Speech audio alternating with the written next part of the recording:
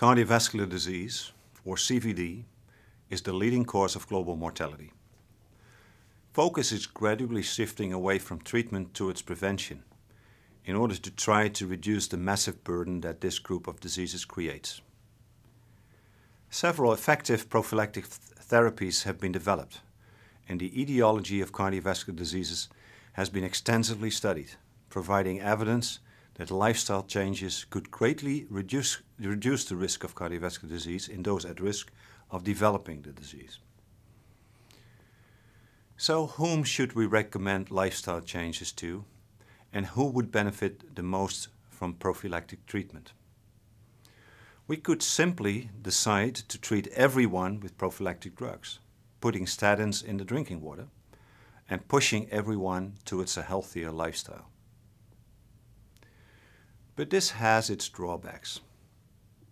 If preventative medicines have side effects or are costly, it would be unwise and perhaps unethical to give these drugs to healthy individuals who are very unlikely to develop cardiovascular disease within the next few years. Furthermore, trying to change the lifestyles and behaviors of the entire world is a little unrealistic, to say the least. Instead, ideally, we would like to identify those people in the general population who are at a certain level of elevated risk of developing cardiovascular disease, probably within some kind of time frame, say within 5 or 10 years from now. So we can really target our preventative interventions towards them. So how can we identify people at high risk of developing CVD within a few years? We could conduct a study to investigate which combination of patient characteristics best predicts whether someone will develop CVD within 5 years, and this is precisely what a number of research groups have done. But let us say that we want to develop our own prediction rule for CVD, perhaps because we are interested in a specific group of patients, for example, women only. Research suggests that risk factors for CVD in women may be different to those in men, and female-specific risk factors could be important in predicting the risk of CVD in women. In this case, our research question would be which combination of prognostic factors, general and female-specific, most accurately identifies women at high risk of developing CVD within 10 years. In this case, our study domain is pretty clear. We're interested in helping clinicians to correctly identify high-risk healthy women, so our domain is all women at risk of developing CVD. Note that this means that we're not interested in studying women who already have had some kind of CVD event in the past, as the best prediction rule for these patients could be quite different to that from healthy women.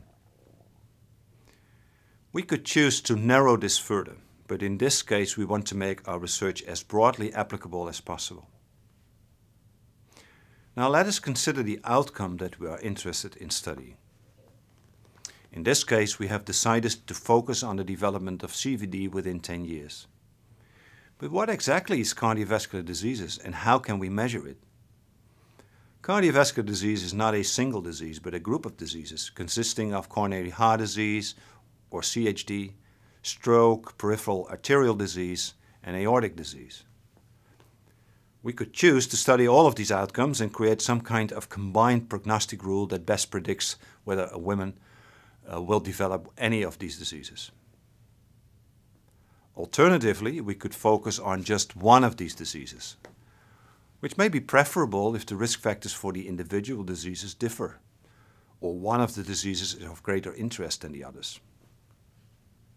For now, we will focus on coronary heart disease only, which also means our research question has changed slightly.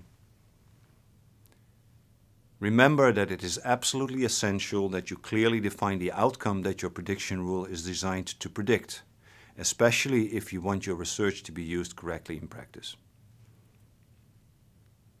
This leaves us with the task of choosing which patient information we want to collect.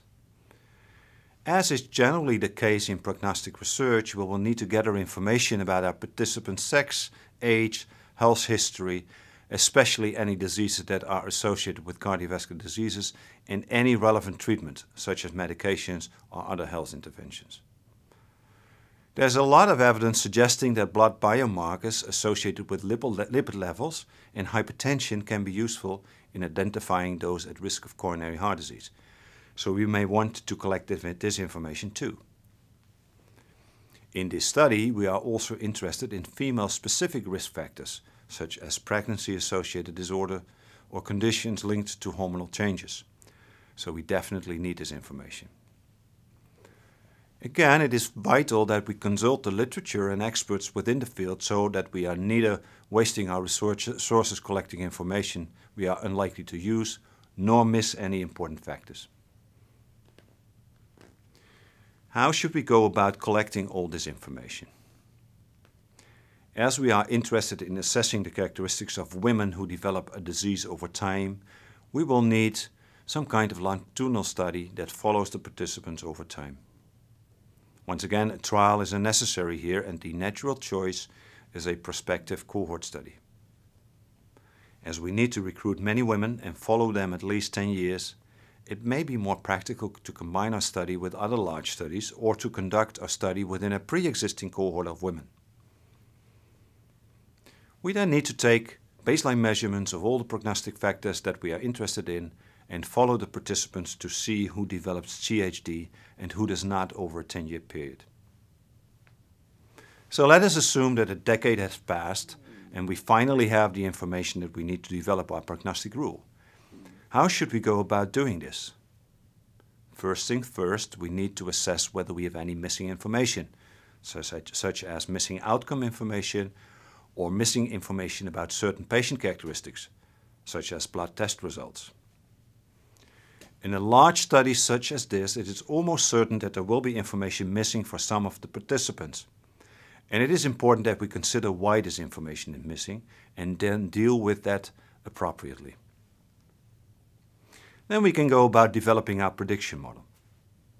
Once again, it is best to select the predictors in our model based on evidence from the literature, but if there are many candidate predictors, we may consider using some kind of statistical selection technique, of which there are many to choose from, with some of them being more appropriate than others.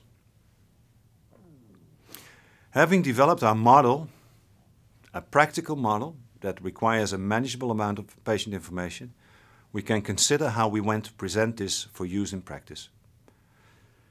We could choose to create some kind of app, which clinicians can then use to enter the relevant patient information and calculate their absolute 10-year CHD risk. Up until now, we have overlooked one of the most crucial aspects of prognostic research, and that is the validation of our prediction rule.